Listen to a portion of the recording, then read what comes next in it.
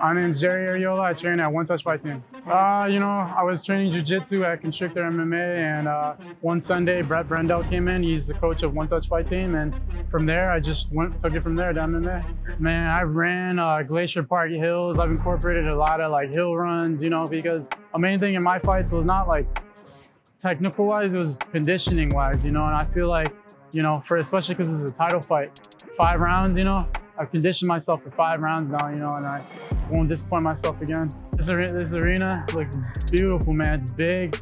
There's a lot of people. I got a lot of my family coming. It means a lot, man. My opponent's Matt Leonard. I think he's a jiu-jitsu guy. I think I match up well with him, I have a solid takedown defense. I have good hands, a lot of power.